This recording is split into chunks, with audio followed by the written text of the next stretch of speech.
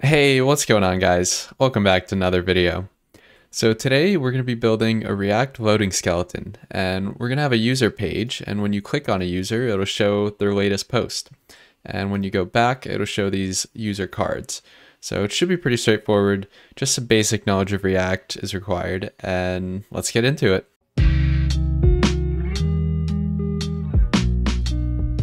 Alright, so I have the starter files open here, and these are going to be in the description below, so you could pull them down and follow along. So right now, we don't have any of the loading skeletons in. We just have this little paragraph tag that says loading. And within our app, we have two routes, the home route and then the single post route. At the home, we are just going to have an array of users, which will be an empty array to start with. And when the component renders, it's going to run this function, fetch some fake users, and set those users in our local state. And once those are set, we're going to map through each user and output a user card. We're also going to pass that in through the props. And inside the card, we're just going to display their name, their email, and just some info. There's also a click handler that basically just navigates the user to /post/ the user ID, because that's what we defined here. And when the post component renders, we grab that user ID with the useParams hook that comes from React Router, and we basically fetch the user's post based on their ID. We get back an array of posts, and we just set our post to the first item of that array. And once that's loaded in, we just display the post title and the body. And we also have a link to go back. So right now, our loading state is being tracked by this paragraph tag, but we want to use the loading skeleton. We're going to be using the React loading skeleton library, and if we look at the docs, we just have to import this, and it gives us a skeleton component that we could then configure with different props. And if we scroll down to the example, we could just put it right next to our title or body or whatever we want to load. So initially, this is going to be undefined, so it'll output the skeleton. And what's nice about this is that since it's inside the H1, it's going to automatically be sized to the correct dimensions because it inherits the styles. So we don't even have to worry about styling it. Let's import this into our app. And we'll use the skeleton down here. If we hit save, we should be able to see the skeleton, and there it is. And right now it's this really ugly white color. So if we scroll down in the docs, we could see that it also gives us a skeleton theme component. This basically just gives the base color and the highlight color to any child skeleton components. So we could just wrap our entire app with a theme and all the child skeletons will get those colors. So let's do that.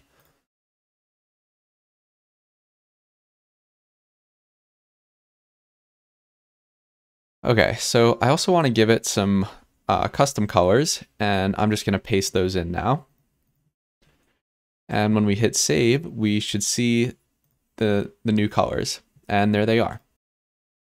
The last thing we want to do is add more lines to the body, because as we could see, this is more than one line, and our skeleton currently displays one. For that, we could just add a count prop, and this refers to the number of lines to display. So we'll just give it 3, and that should be all good. That's looking exactly how we want it, and we could just get rid of this loading. Now we could just focus on the user page. So for the user cards, we're going to do them a bit differently.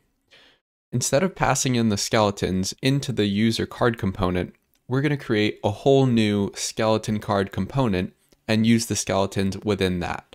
And the reason for that is if we look at the cards here at the home, these cards only render when the users have loaded. So initially it's an empty array and these are an output. So if we were to put any skeletons within the user card, as we did in the post, we would never see that because these only display when there are users. And even if we pass the loading state in through props and track it through that, we don't know how many users are going to display until the users have already loaded in. So we're going to just create a whole new separate component, and we're going to display that when it's loading, and once the users have loaded in, we're just going to display the user cards. So let's create that component. And we're going to call it card skeleton.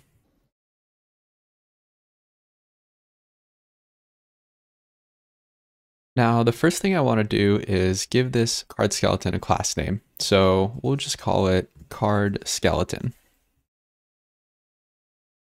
And if you look at our cards, we have two columns. So one for the image and one for the info. So let's create those two columns.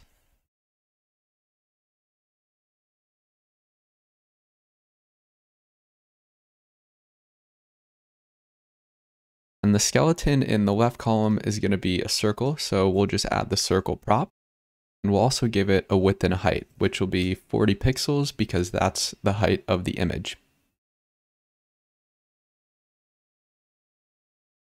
If we hit save and import the component in our app, we should see it. There it is. And it doesn't look quite like the cards yet, so I'm going to paste in some styles and quickly go over them. Okay, so the card skeleton is going to become a flex container and it'll take up 100% of its width and height. That's going to be a fraction of the grid container. It's going to have some padding and border, and then the left column is going to have a bit of margin for the picture here. The right column is going to have a flex of 1, and what this means is that it's going to take up 1 or 100% of the available width. So if I change this to 0.5, it'll take up half of the available width. You could see that there. So we want to change it back to 1, and that'll take up the full width. The next thing we want to do is add a few more skeleton lines because there's more info. For that, we can just add the count prop again. We'll do 4. That looks good, and we just want to give it some margin, so we'll add that. Okay, so our user card is looking good, except now there's only one card here. We could just come into the home component and just copy this component over and over. That would work, but that wouldn't be ideal. It's not really efficient. So instead, we're going to do something similar to the skeleton. We're going to pass a cards prop, and that'll be the amount of cards that we want to render. So we can just set this to 8. So now that we're passing that, we want to destructure those cards here. And instead of returning this one div, we want to first create an array. So we'll call the array method. And inside we want to pass a number. This will be the length of the array. So we'll just pass in our cards. Now this will be an array with the length of the amount of cards we passed. And we now want to call the fill method.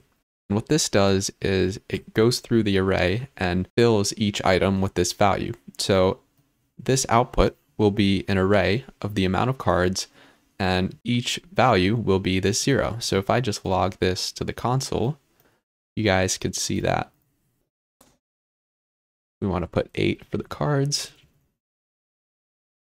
So we're going to have this array with 8 items. And now we want to take that array and map through it. And for each item, we want to return this card skeleton. So we'll just grab this and put it in the map. If we hit save, we should now see 8 cards. There they are.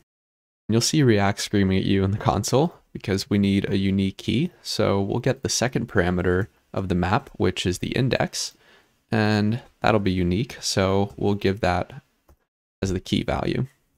And now if we save, we should have no errors. Now that we have that working, I'll just get rid of this item. We don't care about the actual value. We'll save that and go back to the home. And we only want to render these card skeletons when it's in a loading state. What we'll just do is loading. If that's true, we'll just output the skeleton. Otherwise, when it's not loading, it won't even look at the card skeleton. We'll get rid of this paragraph tag, and now the skeletons should only load when it's in the loading state, and when the users come in, the cards display. So we'll just go to a post and go back so you see the cards, and then the users come up. That's pretty much it for this tutorial. Thank you guys so much for watching, and as always, hit the like button if you enjoyed, and subscribe if you haven't already. That would help me out greatly, and let me know in the comments any feedback and what you guys want to see next. So I'll see you guys in the next one.